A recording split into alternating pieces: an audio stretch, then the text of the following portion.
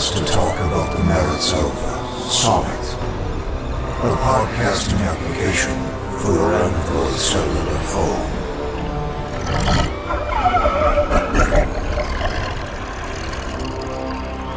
For me, the Grey Rooms are a job, a project I have devoted considerable time and effort to seeing to completion.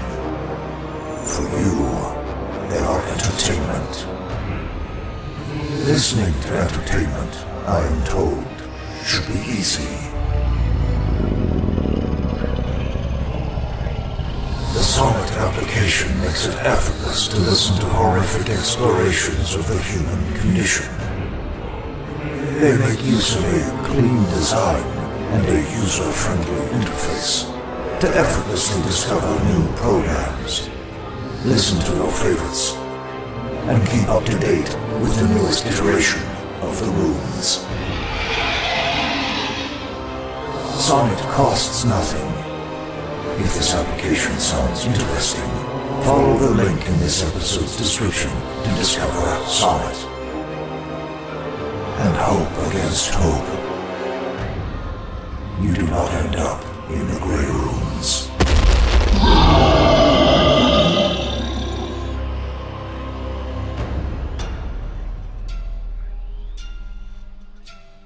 Hi, I'm Jason, the creator of the Grey Rooms.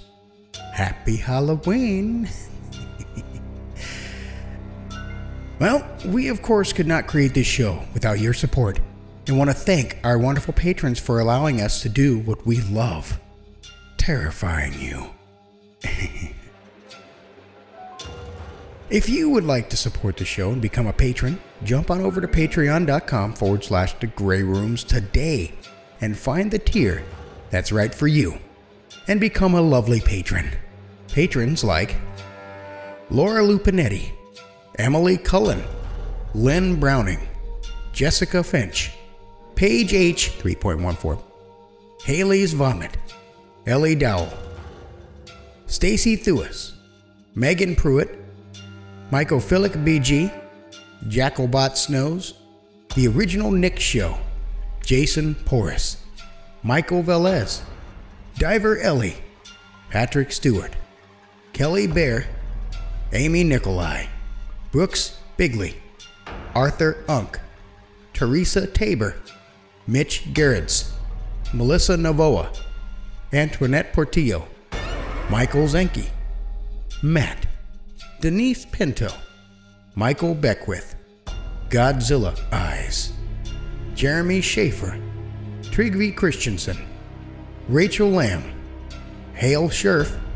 Charlotte Norrip, Callisto Aris, Christopher Baker, Darren Hampson, Ronald Watson, Nightmare Rabbit, Sarah Zartaloma, Debbie Furr, Scotty, Sergio Saucedo, Mark Taus, Sky Isa, Cassie Pertit, Brad Bone, J.M. Scherf, John Grills, Justin Thulu, John, Barry Fisher, Brian Bridges, Rebecca Edwards, Ursula Person, and Kathleen Clyde. Also, stay tuned to the credits after the show for a very special announcement.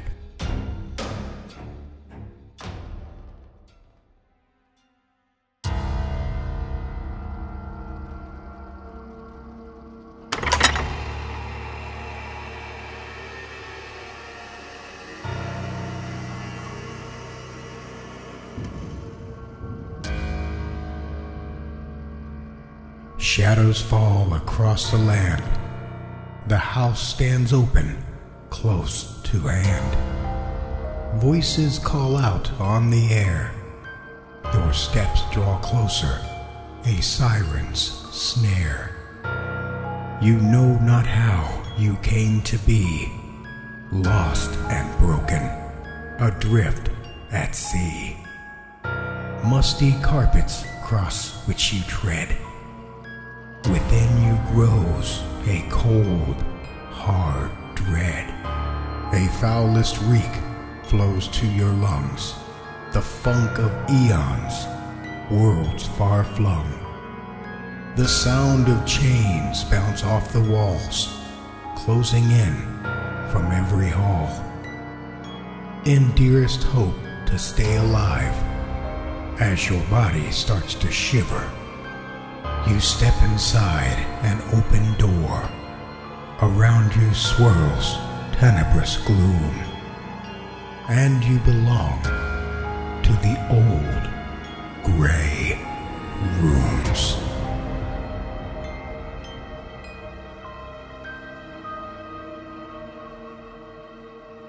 This episode contains mature language and situations. Listener discretion is advised.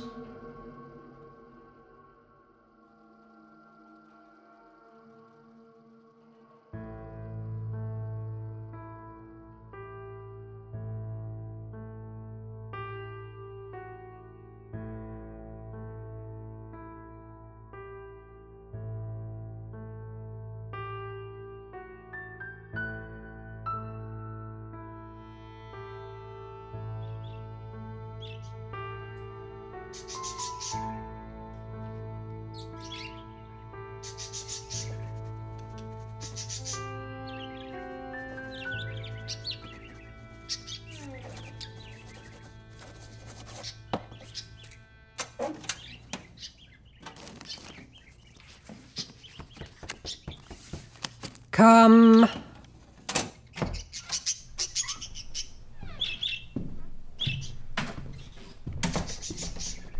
Evening, Mum. You wanted to see me? Yes, Todd. Thank you for coming. Please, take a seat. I'll be just another moment here. Well, thank you kindly, Mum. I don't mind taking a load off. It's quite the office you have here. I don't think I've seen a personal domain quite like this one. Such nice furniture, so many books.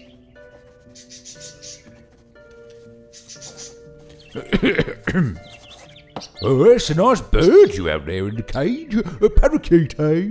Reminds me of the little flitwings that used to peep about in the trees outside my room when I was a kid.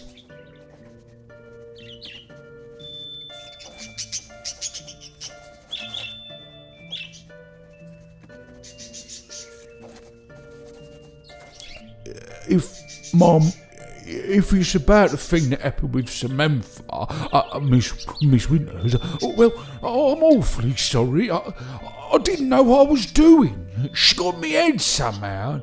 I've had these awful nightmares ever since. It's like I told the warden after he were done with me. I never would have done what I did if I was in my right mind. Todd, how long have you been with the programme? Quite a while now. Yeah, it's hard to keep time from where I'm sitting, you know. However long it's been since the warden pulled me out of the pit. For your edification, you died 247 years ago. You have been with the programme for 156 years, 7 months and 12 days. You were the main participant in the rooms for 34 years, give or take a few months. An impressive long run, given your somewhat limited mental faculties. And since the end of your tenure in the rooms, since your breaking point, you have served as a sort of pet for the warden. That sounds about right. And then, you let our participant get the better of you. The most successful run the Grey Rooms has had to date, and you let her breach the wall. Well, like I said, Mum, it wasn't my fault. Not really. I am a relative latecomer to the project, Todd. I have only been with management for 100 years, 4 months and 3 days. Oh, that's amazing! Your century mark. Congratulations. But in that time, in that brief time, I feel I have made significant contributions. Of course you have, Mum. That's why they call you the architect, after all. It's a title I accept, but do not appreciate. For isn't it true, Todd, that the rooms are something we construct together? I make plans. I try to foresee how events may unfold. But you're as much a builder of the grey rooms as I am, as the warden is. As much a builder as him. Oh, well, yeah, that's a real compliment coming from you, Mom. He's taken a lot on his shoulders, he has, yeah. And of course, the warden was in here from the beginning. Just him and management. I was a little worried getting called in here, you know. I thought I might have been on the docket for some kind of punishment. I mean, more punishment. Ooh, the warden did a number on me. Ooh. You're not hearing me, little man. Eh? If you and I are both builders of the rooms, if you and I are equal partners in this project, then I need to be able to hold you to the same standard I hold myself. What kind of standard do you think I hold myself to? High. Yes, that's right, Todd. A high standard. Do you think you have lived up to this standard? Be honest now. No, Mom, not recently.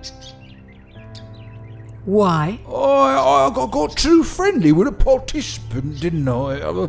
She seemed nice, like a whole real person, and I let her get too close, getting to know me. Yes, Todd. You should not have done that. What else? I let her use a power on me. If I hadn't let her get so close, she might not have had the chance. Again, correct. Ms. Winter's ability should have been contained, and its reappearance was not something you could have planned for.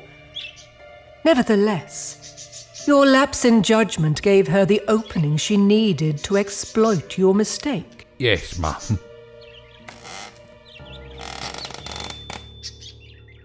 Anything else? I don't think so, Mum. Otherwise, I try to do my job the same as I always do. I share your assessment, Todd. The warden is often a challenging individual to work with, and you handle the assignment with aplomb. You have accurately assessed your errors in judgment, and didn't shy away from admitting your failures when asked. Oh, thank you, Mum. How do you propose you should be punished? Punished? I don't know. High standards, Todd. You failed. Ms. Winters was made inviolable, and we had to clean up after you. What should I do with you? I don't suppose we can let this go with a slap on the wrist, eh?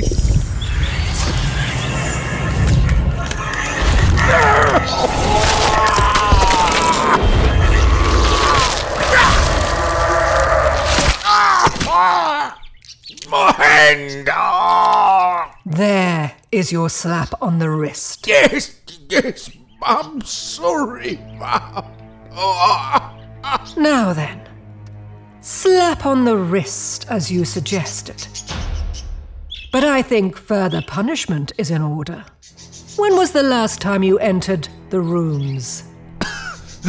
The rooms? Yes. Focus. The rooms. I think a fitting punishment would be for you to have to enter the rooms.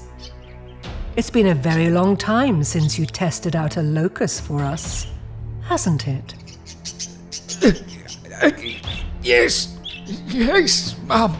Well then, It just so happens I've gotten our first one up and running, in the space we'll be using for our next participant. Come in. You wanted to see us? Come in and shut the door. Todd is just leaving. Sure. Todd, I want you to head back down to the project and ask for Raydizab. He'll get you going. Right back here afterwards. Understood? Looks like your room is called The Screaming Woman. Let me know how it goes. Yes, Mum.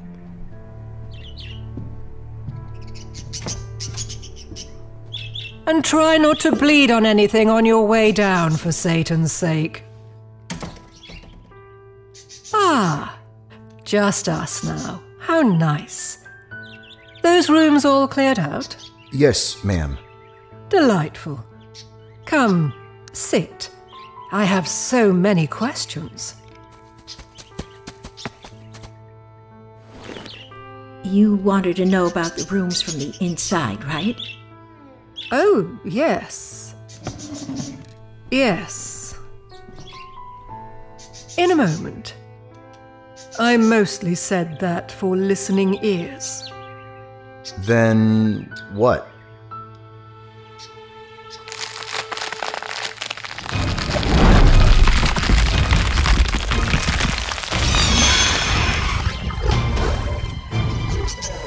Tell me everything that you know about Bob.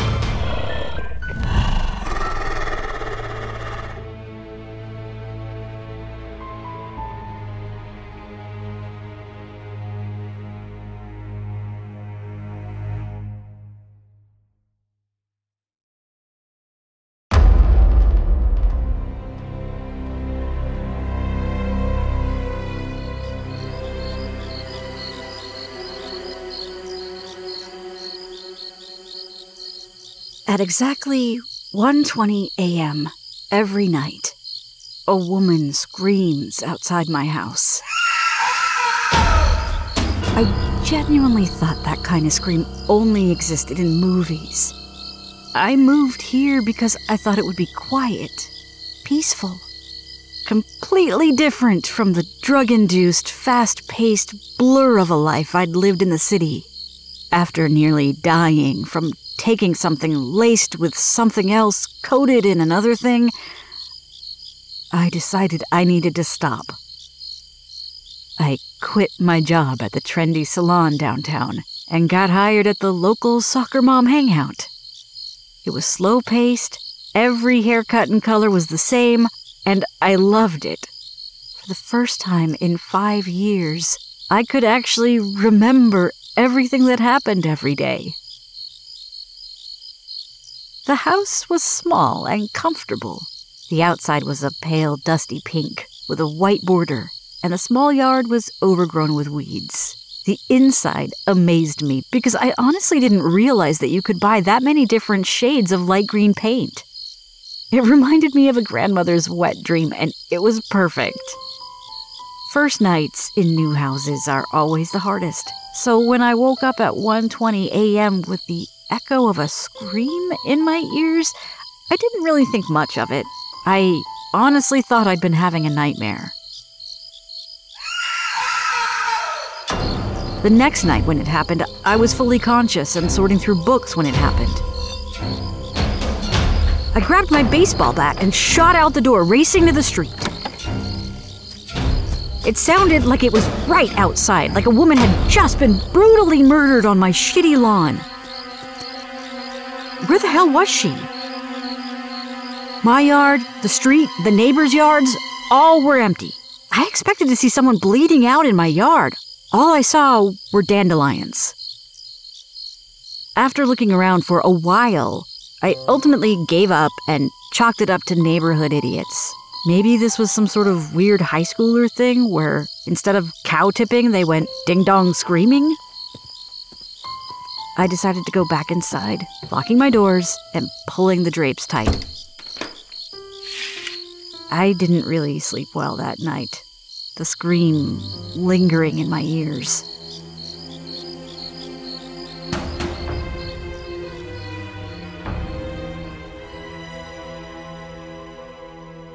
The next morning, I begrudgingly went outside to try and take care of the disaster area that was my front yard. I had these big dreams of converting it into a garden oasis. The only way that was going to happen was by me actually going out there and doing it, which sucked. You must be my new neighbor. I looked up and saw a woman who was probably in her late 50s smiling at me and waving. I smiled back and walked over, putting my hair up in a ponytail as I went. Hi, I'm Mia. Nice to meet you, Mia. My name's Eden. She stuck her hand out and I shook it, nodding slightly. So, I gotta ask, did you hear that screaming last night? Of course I did, dear. The whole street has at some point or another. What do you mean? Eden shrugged, motioning to my front lawn. It happens every night, for as long as anyone can remember. From what I understand, it was happening even before this land was developed. She leaned in, conspiratorial. I think it has something to do with the Earth's magnetic field myself. I stared at her for a few seconds, trying to wrap my head around what she was saying. This seriously happens every night? Why do people still live here? Oh, well, aside from that, it's a very nice and quiet neighborhood. Why throw away the whole batch when only one egg is spoiled, you know? You'll get used to it after a while. Just give it a few days, and soon you won't even hear it at night. A few days turned into a few months, and I barely slept anymore. I was so beyond obsessed with the screaming woman that I would stay awake every night to get a small glance of her. I figured out that if you stand just right while looking out the window, you could see a soft shimmer when she screamed.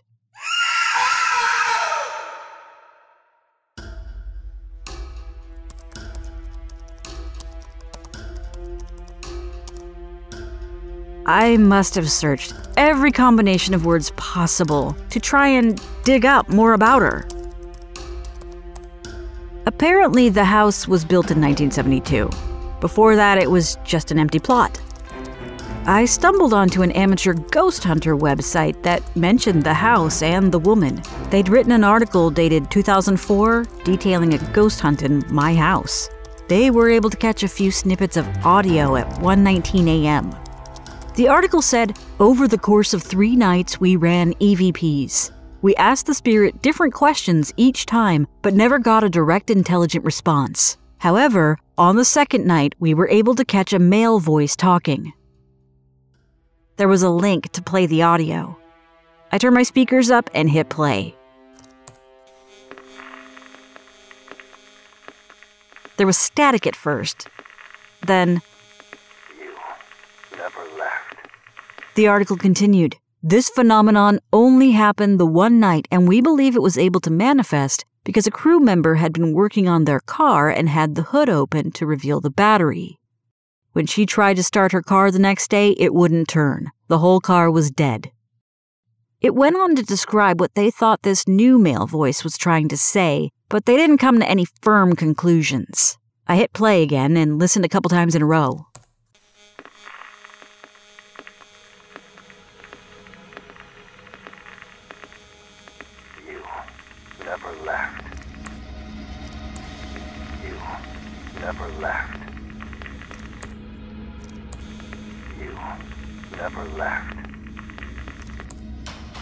I leaned back in my chair, closing my eyes. The voice sounded vaguely familiar, like when you see an actor and you're trying to remember what movie you saw them in recently. There was a contact number at the top of the article belonging to someone by the name of Spectral Sam. Okay then.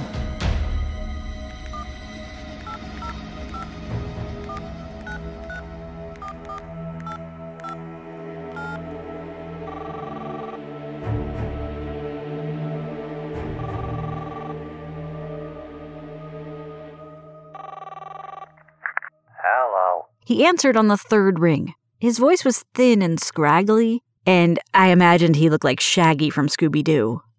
Hi, is this, Spectral Sam? Please, just call me Sam. I cannot express to you the amount of regret I feel every time someone calls me that. I blinked a couple of times, not sure how to respond to that.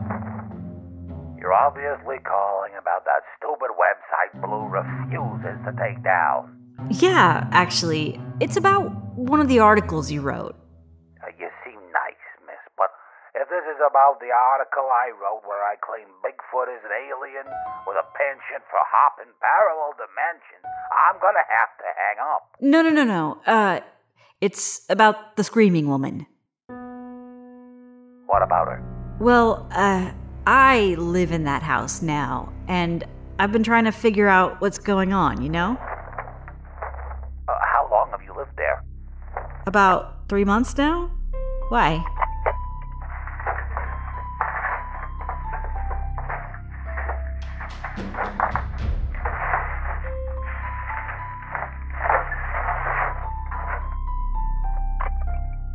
I put you on speaker. I kept all my notes. Everything Blue wouldn't let me publish after the first article flopped. Asshole forced me to publish an article on alien Bigfoot, but not actual tangible proof that ghosts exist. What did you find? I stood up and started to pace. The range of emotions this man had already gone through was causing my anxiety to spike. Okay,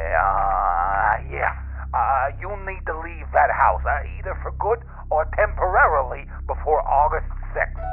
I looked over at my calendar. Today was July 22nd. About 2 weeks. Did you hear me? You cannot be there on August 6th. I heard you. That's in less than a month. Why can't I be here? What happens? I talked to the neighbors. I'd heard rumors of activity coming to a head on that date, so I begged Blue to go back with me. My plan was to take a couple of fully charged car batteries and place them in different locations around the property. Blue wanted nothing to do with it, said there was no money in it. I needed to know, though. She haunted me since the first night I heard her scream. The raw pain and fear in her voice. The betrayal. I needed to understand what she was trying to tell us. So I went by myself. I didn't dare interrupt him. I'd stopped pacing and stared out the window at the spot where I'd seen shimmering. Now I understand that I have no way of proving what I'm about to tell you. I was so focused on finally seeing her that I didn't record anything. I wasn't running audio. I wasn't filming. I didn't even get a damn photo. You just have to believe me. After everything I've seen so far, I'm pretty sure I'm going to believe you. I pinched at the hem of my shirt. I could understand the desperation he was going through, the obsession to know more. It's what drove me to have this exact conversation. Okay. This is the moment where I look back and wish I'd done things differently. If only I'd hung up right then and there. I was warned, but when everything came to a head, I forgot. I had the knowledge in my hands, and I threw it away. The night started the same as it did 2 years ago. Before 1 a.m., nothing happened. Once that clock hit, though, there was a swirl of activity. It was kind of beautiful in a way. I know that sounds crazy, but when you devote yourself to stuff like this, exactly at 1 a.m. you see the locked door open and close by itself, the sound of keys landing on the table. It was beautiful. I was in awe. For a while after that, it was pretty quiet. There was movement as the apparition moved around, but nothing out of the ordinary for a ghost. At 1:18, things changed. A male voice, the one you heard on the first recording, started shouting from outside the house. Honestly, it was so crisp and clear that I thought there was a living dude calling me a bitch and demanding I come outside. I ran to the window and I saw this shimmering outline, just an impression of a person. Maybe if I had placed all of the car batteries outside. Anyway, a few seconds after the shouting started, the front door flew open and she took shape. Long hair whipped around her in a breeze that only existed for her. I never saw her face. She paused just outside the door frame and they sized each other up. When she moved forward, I slipped out behind her, needing to see the whole scene unfold. I knew I couldn't save her. Couldn't warn her what was about to happen. She was already dead. So was he, I think. Watching felt like the next best thing, like maybe I could help her rest if others knew her story.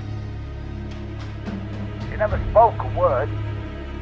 That's something I think about every goddamn day. Why didn't she say something? Yell maybe. Say the attacker's name. Remember me? Remember me, baby doll? He asked her, low voice. She didn't even wait for a reply before he said, "You should never have left." He raised the gun that glinted in the moonlight.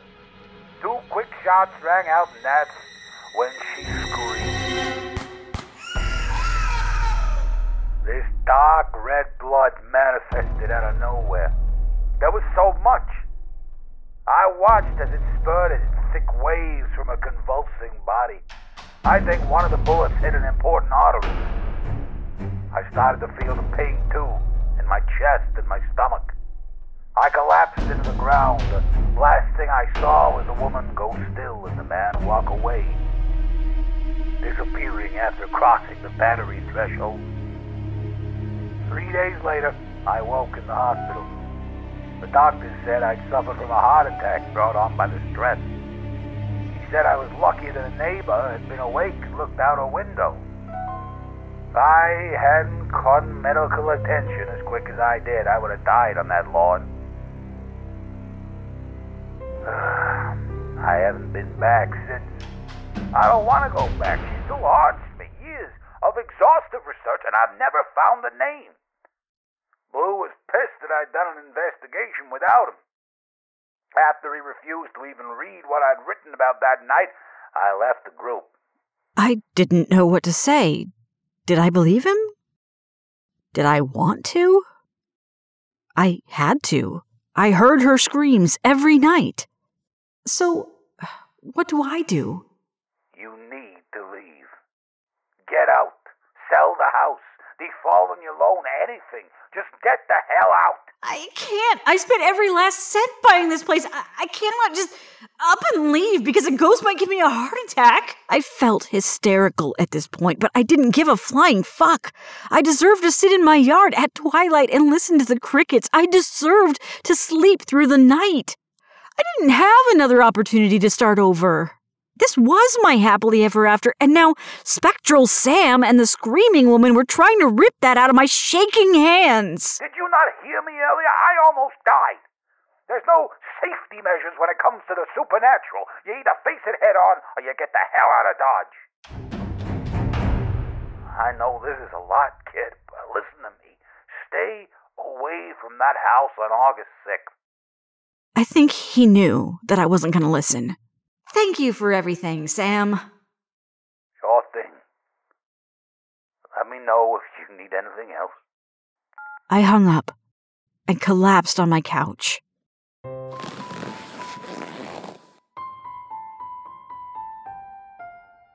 I didn't heed Sam's warning, and on August 4th, I was fired from my job. I'd been calling out more than I'd been coming in, and when I was in, I wasn't really there. It didn't stop the anger, though, and it didn't stop me from breaking my careful sobriety. I was stressed and upset and felt so goddamn helpless. The only solace I could find was at the bottom of a bottle. Most of that night and the next day were a blur. By the time I got home on the 6th, I was exhausted. I just wanted to sleep forever. My keys hit the coffee table as I walked in, and I made a beeline for the bathroom. I barely registered that something seemed off. I took my time getting ready for bed. I was pretty drunk and didn't want to stab myself in the eye with a toothbrush. It wasn't until I was climbing into bed that the yelling outside my house started. There's this theory that everything is happening at the same time. The Big Bang happened in the past, yeah.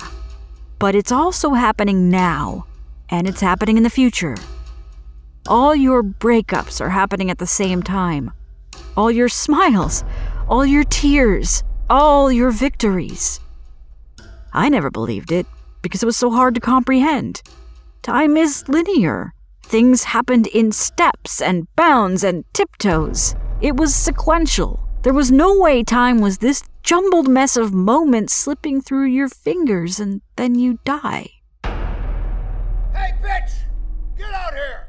His voice partially dispelled the fog in my brain. I know you're in there, bitch! Come out now! I staggered out of bed and raced to the front, throwing the door open. The man standing on my lawn was tall, with dark hair pulled back into a bun, black jeans, black t-shirt. A breeze caused the trees to groan and shake in the night, throwing out my hair and covering my face. He looked so familiar. Why did he look familiar? Remember me, baby doll? He flashing a wide, glinting grin at me. Baby doll. Baby doll. The party. The party that sent me to the hospital. He was the one who sold me the pills. Those stupid little pills cost a lot of money, and in my haze, I'd bought one for every single one of my friends. I must have owed this man thousands of dollars. You should have never left. Time is just a big fucked up circle, and everything I ever believed was a lie. I'm the screaming girl outside my house. I'm gonna keep dying over and over and over again until something breaks the loop. I'll be forced to watch myself move into my house, watch myself live and die over and over again. Maybe, someday, there will be a way out of this. Maybe someone new will come along. Maybe they'll die and I can be free. Maybe it'll be you, unsuspecting and carefree, just like I was. You should pray it's not you. Because if it is, and you don't die fast enough, I swear, on my grave, that I will kill you.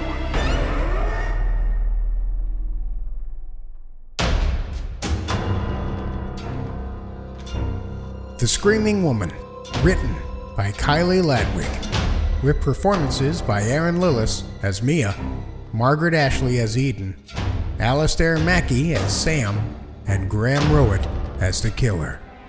The Architect was written by Michael Zenke, featuring performances by Alistair Mackey as Todd, Margaret Ashley as the Architect, Raymond J Lee as Steve, and Blanca Camacho as Molly.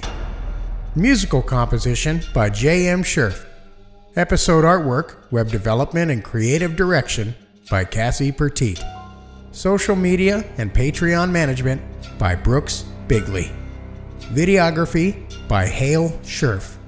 Audio engineering and sound design was by me, Jason Wilson. We hope you enjoyed our second preseason episode. It won't be long before Season 3 will be debuting at the end of November. But, as a special announcement, we've recently received a memo from management on some changes being implemented to the rooms this year. Let's take a look.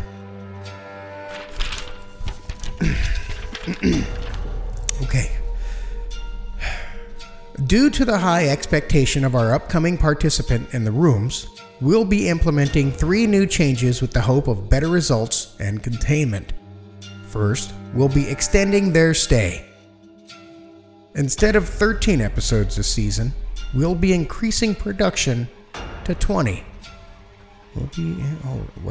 Instead of 13 episodes this season, we'll be increasing production to 20. 20. Okay, alright, well, okay, alright. What else to say? Second, we have been giving our audience too much time to recover from the horror of the rooms. It's been decided that instead of a bi-weekly release schedule, we will now be releasing new episodes every Friday.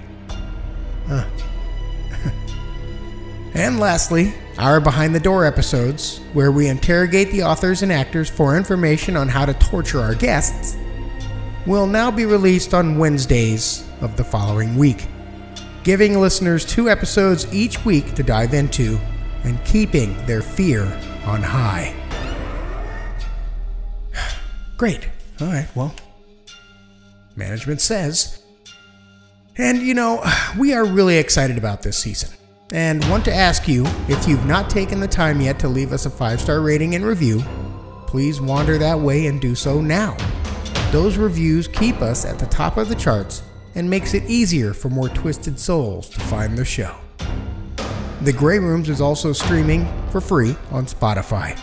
Just get the Spotify app or open the browser and search The Grey Rooms. And we here at The Grey Rooms love our fans, and we want to give back to you in the best way that we know how. We have a lot of fun things to show you, and I hope that you like it. You can find out more by joining us on social media. You can find us on Instagram, Twitter, and Facebook. And we took your advice and extended an olive branch to all the tortured souls who have passed through the rooms. Our emotional support group is always looking to help you with all of your needs. And don't forget about our merch store. It's full of epic designs and logos for you to sport, showing the world you are a survivor of these very rooms. All of this can be found in the show notes or on our website at thegrayrooms.com. And don't forget, if you really want to stay up to date, jump on over to our Discord channel and come say hi to everybody. That includes authors, actors, Bob, the warden. A whole bunch of people are hanging out there in the Discord channel, so feel free to jump on in and join in the conversation today. Again, we appreciate you and hope that you have enjoyed this second preseason episode of our 3rd season. Wow, 3rd season. That's come fast. But with the extension of our releases and being the 3rd season, we still have a lot of work left to do. So we're going to go ahead and get back to that so that we can release this on time. So thanks again, and we will see you in a few weeks.